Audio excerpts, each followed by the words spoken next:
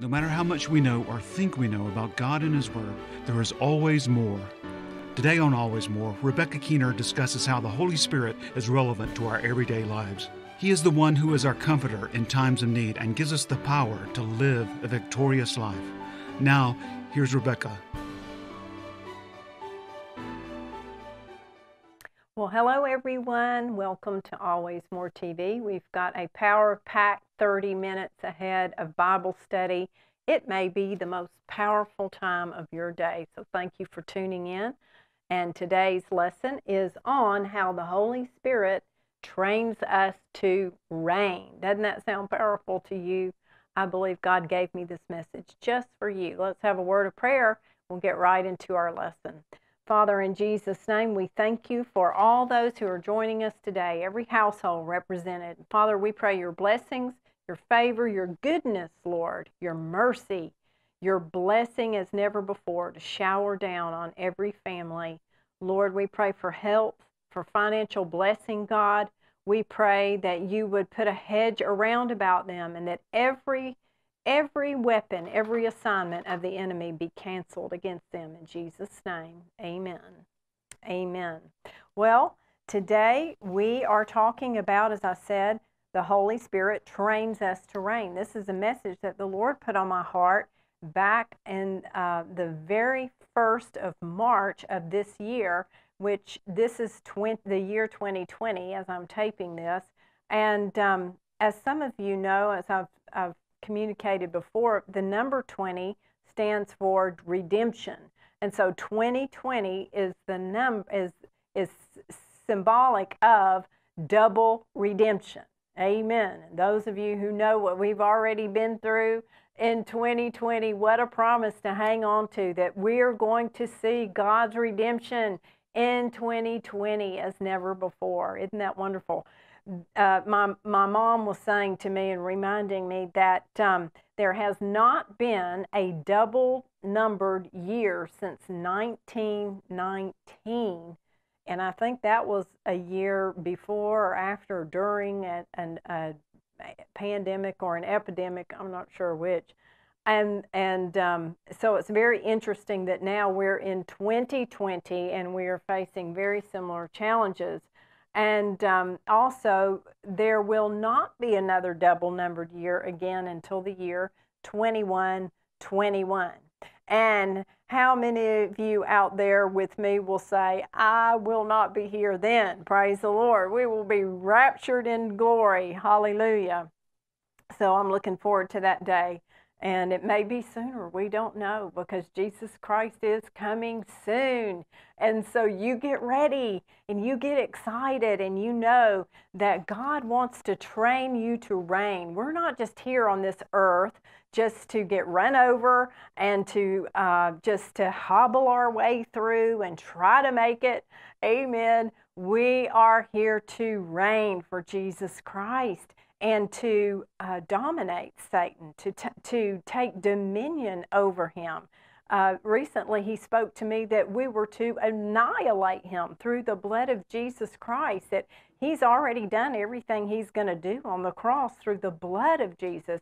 And do you know, one little drop, one little molecule of the blood of Jesus could cure the entire world if we as his church, as his bride, will just begin to stand in agreement together and to plead the blood of Jesus and bind up the forces of the enemy and to rebuke him and to cast him out as Jesus modeled when he was here on earth, then we will see total victory in this situation manifest. We've already been given the victory. We're just here on earth to enforce it. Amen. So that's a wonderful thought to think about. Our main text today is in 2 Timothy 3:16 and 17. I'm reading out of the King James Version, and it says this: all Scripture is given by inspiration of God, and we know that was through the Holy Spirit's breath. He is our inspiration. And this program and this study is all about the Holy Spirit. We've taken now over 50 programs, almost 60 programs, talking about the precious Holy Spirit and how He inspires us This is His inspired word. All Scripture is given by inspiration of God and is profitable for doctrine, for reproof, for correction. And how many of you have been going through a little bit of correction from the Holy Spirit in the last few days? Amen. I know I have. For instruction in righteousness, that the man of God may be complete, thoroughly equipped. Everybody say that with me. Thoroughly equipped. Amen. Just say this with me. I am thoroughly equipped for every good work. Now, other versions of that same verse, I believe the Christian Standard Bible and some other versions, will translate that word instruction, where it says that the word is profitable for doctrine, for reproof, for correction, and for instruction in righteousness. And that is translated as training in righteousness. When you think about Titus chapter 2, the Titus 2 woman, we like to call it, she trains up. The godly women were instructed by Paul to train up the younger women and to bring them up in righteousness. And training is a little bit different than teaching. Training is getting in the kitchen and letting them crack the eggs and get the mess all over the countertop and the flour everywhere. And I'm just giving you a little example here, but training is getting in the trenches with the people and letting them make mistakes and letting them just begin to learn how to walk in the Spirit. And I'm so thankful for women of God in my life, my mother and others, who have trained me up in righteousness. My father trained me up in righteousness and taught me the Word of God. And so many teachers, pastors, preachers down through the years have trained me up, trained you up. And isn't it a blessing to know that we are being trained in righteousness? Why? We're being trained to reign. And we're not here just to allow the perilous times that we know we're going to face. Jesus himself said that in the last days, we will have perilous times. We will have earthquakes in diverse places. There will be wars and rumors of wars. There will be plagues and famines and all these things. And then the birth pains would come. And we believe right now we're in those birth pangs before the coming of Christ. Now, I'm a mama who has been through birth pains 3 times. 3 times I have had children, had my sons, and you get in those last few hours of birth pangs, and I'm one of those. I have to salute my sisters out there who went through natural childbirth with no epidural. You are a superwoman. Amazing, and you had to be empowered by the Holy Spirit to do that. I had an epidural, and I was the one yelling for it early on, as in the birthing process. And so we have to be those who discern that we are in those times, that time of birthing. The Lord is coming back. He is coming soon. Those birth pains, as some of you moms know what it's like, and it is a very challenging, and we'll just leave it at that. It's very challenging. But we see here that the Word of God, this Word that you and I study and have made our life's mission to learn, to memorize, to meditate upon, is effective for correction and for instruction, that training in righteousness, building us up to be trained in righteousness, to lead in righteousness. We live in a fallen world where there's so much evil, and people don't even know what it means to be righteous or to be holy or to live in a righteous manner. We live in a day where lawlessness abounds. And so we are, as the Church of Jesus Christ, and I really am speaking to those of you in the body of Christ right now, because we are the church. The church is not a building. The church is us. It's you and me. We are those people who are the restraining force here on earth, because the Holy Spirit is in us, and He is restraining the evil on earth. And He is bringing forth the light of righteousness upon the earth so that others may see Jesus Christ and desire Him and want Him and invite Him into their life. And right now, we've got to go after every soul we possibly can. We've got to snatch people out of the fires of hell. And this is the time that God has called us to do it, because, again, He is coming soon. But we can't do it if we're not trained. We've got to be trained. I don't care if you're 10 years old or you're 100 years old. We're still in training. If we're still on this earth breathing, we are training for reigning in Jesus Christ. And we look at Proverbs 22:6. You know the scripture.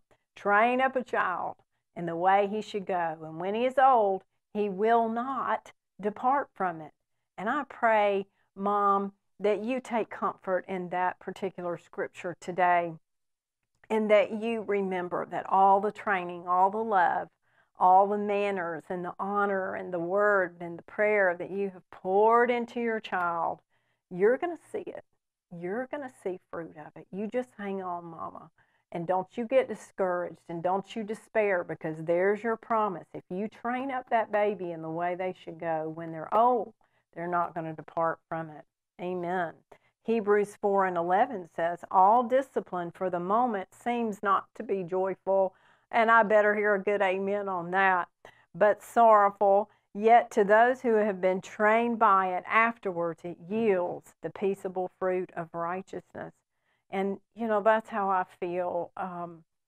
During this whole quarantine time, I really just set aside in my calendar 40 days of repentance, just straight every day. Just, Lord, put your finger on anything in my life that you don't like, anything that is displeasing to you, anything, large or small, God. I want to repent. I want to change my ways. I want to do a whole turnaround and go in the opposite direction. And I want to be corrected by you. It's not fun. Sometimes it's sorrowful when we see ourselves in a fallen state, and we see how far we are from what God has for us to be. Sometimes it's sorrowful. It hurts, But God, He wants to bring us up from glory to glory, glory to glory. So as we repent before Him and we renounce those sins and we say, God, cleanse me, create in me a clean heart, renew a right spirit within me. Take the coal, cleanse my lips, here I am. I have to repent so much. Even this morning, I didn't sleep well last night, and I was so just irritable and ill, as we say in the South, grumpy, and my husband was just being so sweet and kind as he normally is, and helping me to get down here, and I was just kind of acting grumpy, and I had to repent. I said, I'm sorry I've acted like this. I ask your forgiveness. Most of all, I ask the Lord's forgiveness. But you know what? After you repent, you don't have to take 30 days of like fasting and sackcloth and ashes on your head to make it right with God. You just say, I repent. I renounce that. And then you receive the peaceable fruit of righteousness. Isn't that great? He just brings it to you. I was thinking about heroes of the faith who have been, they submitted themselves to training. And I wanted to give some of those to you. David said, Lord, you train my hands for war. Isn't that a powerful scripture? And so David had to be trained on how to be king, how to legislate, how to lead the people of Israel. And he submitted himself to the training of the Holy Spirit. And so too, we need to submit ourselves. Holy Spirit, I ask you to train me. I ask you to train me in your word, train me in my life and my walk, and let me be more like you. I think about Esther, and in Esther chapter 2 and 12, it talks about how she had 12 months of total preparation and training to be queen. She had 6 months with oils, and I think I'd sign up for that. I don't know. What about you? But I think I'd sign up to go to a spa for about 12 months. And then she had 6 months with perfumes and preparations for beautifying women. Isn't that great? I'd have those facials done. I'd have it all. Let me tell you, I'll just have the works. Well, I think Esther had the works. She was a young girl. You think about that. And then God raised her up to save all of the Jewish people. And she went to the king. I was studying in Esther the other day, I think like 6 times, and asked him, for him to reverse the decree. She asked for Haman to be hung, for his sons to be hung, and she asked for all those related in all the provinces to be annihilated. She went for the throat of the enemy, let me tell you.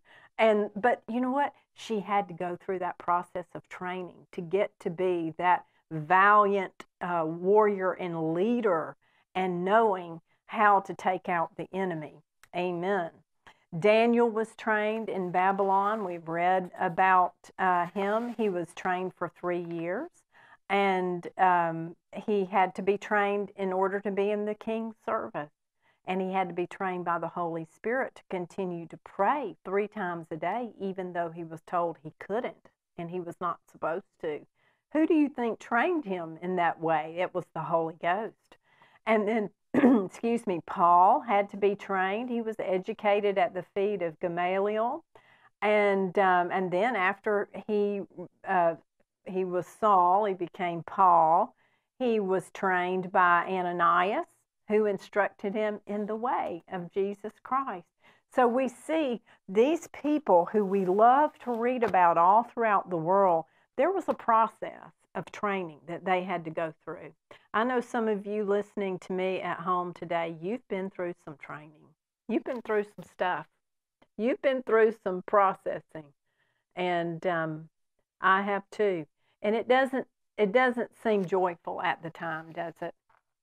But the Bible says, and we just read, it yields the peaceable fruit of righteousness. Now, to reign means that we have royal dignity, that we operate in a kingdom, and we know we're not part of just one little government or one little church or one little faction of the church. No, we're part of a kingdom. Everybody say, I am a kingdom person. Amen. And so we have to learn the kingdom ways, and we learn that through the Word of God. Revelation 5:10 says that God He has made us unto God kings and priests. Kings and priests, and we shall reign on earth. Now, I want to talk to you, because our time is limited, but I want to tell you 3 areas we've got to be trained. If we're going to stand strong in these perilous days that we're in, and with all of our heart, we want to be, this is the time we want Jesus to shine through us as never before. We must be trained in our spirit, our soul, and our body. We're comprised of these 3 parts. We've talked about this many times, and you students of the Word, you know this. We must be trained in our spirit, just like those that I mentioned, Esther, Daniel, David, Paul. They were trained spiritually. They were trained in the Word. And we must learn how to stand up for fear. And we must be trained in godliness. 1 Timothy 4:7-8. While bodily training is of some value, some people like to discount bodily training altogether. Well, there it is in the scripture. That means we don't have to do any physical training. It says it's of some value. Amen. We'll get to that. I'm going to meddle all in your business. But godliness is of value in every way. So first we must be trained spiritually. Just like I've said in a previous program, we get the good news in our body and our spirit first. Get the good news in our eyes and in our ears first before we get out in the world and get hit with bad news. Amen.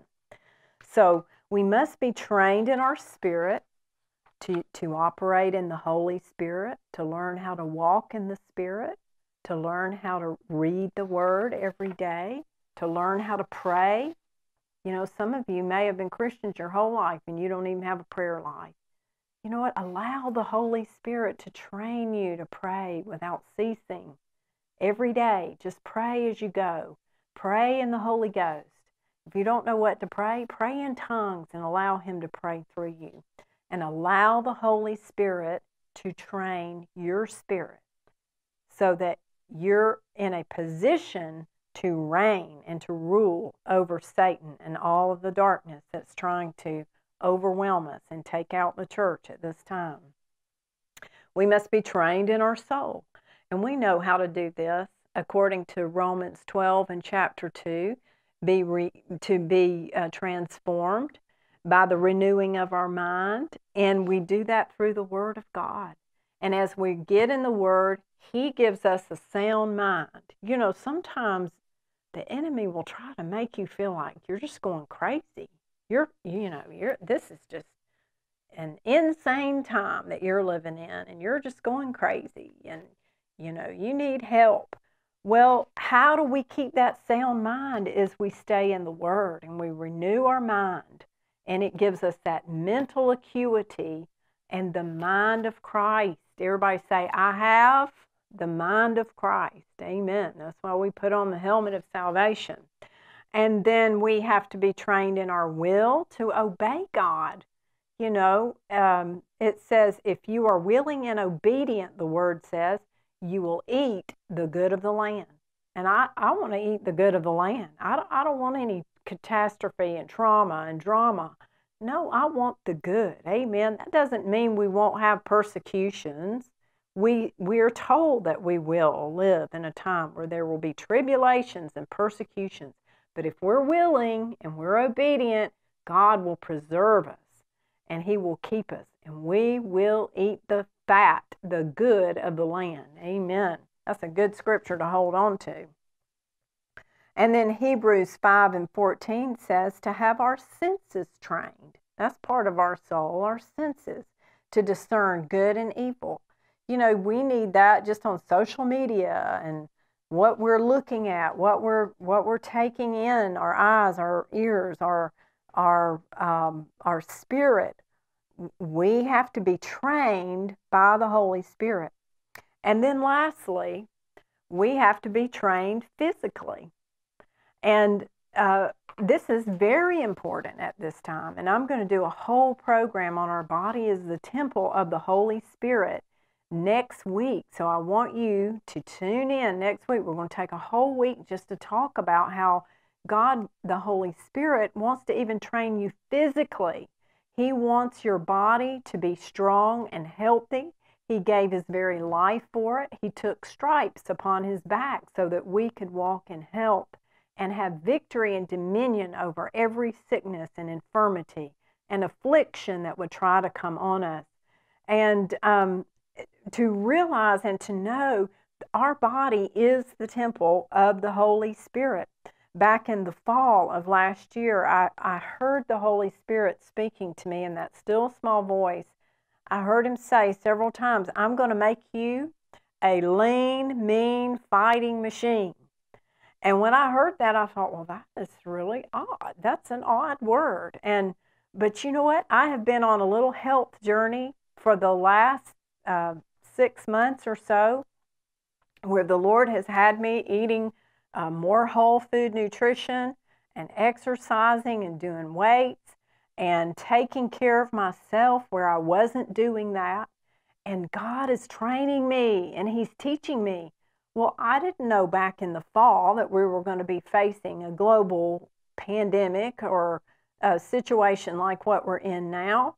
And God needed my body to be strong. He needs your body to be strong so that we can carry the anointing of the Holy Ghost and we can do warfare and we can do great and mighty exploits on the earth for His kingdom. You know, it's difficult for Him to use us if we're just so weighed down with fat and flesh and illness and disabilities where we're not giving our body to the Holy Ghost. And even those of you who maybe have been disabled in some way, maybe in the military, you know what? God wants your body strong. He wants my body strong. He wants those who suffer with disabilities. He wants you strong and healed and whole. And He will perfect us. He will do it. He will train us. So I just want to encourage you with those words today to allow the Holy Spirit to come and to train you. You know, we are not victims of pandemics and plagues that Jesus spoke of. We are not, I want to speak this over to you today. You are not a germaphobe. I am not a germaphobe. We are not phobes. We are not phobic people. No. The Bible says perfect love casts out all fear. We are full of the love of Jesus Christ, and we're being trained to reign right here on this earth for His glory and His honor. And you know what? The only way we can be trained to reign, the first step is to give your life to Jesus Christ. If you've never done that, I want you to pray this prayer with me right now. Don't hesitate. Don't wait. Today's the day. We're not promised tomorrow, and if you don't know Him as Lord and Savior, I want you to know and be assured, I'm going to heaven. If I were to die today, I would be in eternity with Him. Just say these words with me. Lord Jesus, come into my heart. Change me. Forgive me of my sins. Give me a new start. I want to make you Lord and Savior. I give you my life in Jesus' name. Now, if you prayed that prayer, we want to hear from you. I want you to write in. And if you've never received the baptism of the Holy Spirit, right now is the time. We need Him more than ever to train us to reign in this life, to stand up and be those strong, bold Christians like Daniel in a lion's den. Amen. Just say, Holy Spirit of the living God, baptize me. Fill me with your Holy Spirit and train me in righteousness. In Jesus' name, and He'll do it. You know, I'm so glad you joined me today, and I know that when we all get to heaven, we're going to just be able to rejoice together and see all that God has done in us and through us. And I just want to encourage you, if you would like to partner with Always More TV, we would love to have you as a partner, and every soul goes to your account. And so we just want to encourage you, go to our website, alwaysmoretv.org. You'll find the information there. We have podcasts, we have blogs, we have other material to encourage you, and we know it will build you up in your faith and train you in reigning. God bless you. We'll look forward to seeing you next time on Always More TV. This program is brought to you by Heritage Christian Fellowship Incorporated and faithful friends like you. Your tax-deductible donation to Heritage Christian Fellowship Incorporated, founded 1974, will be used to support this program. To find out more about how you can be a part of sending the gospel through Always More, contact us at alwaysmoretv.org.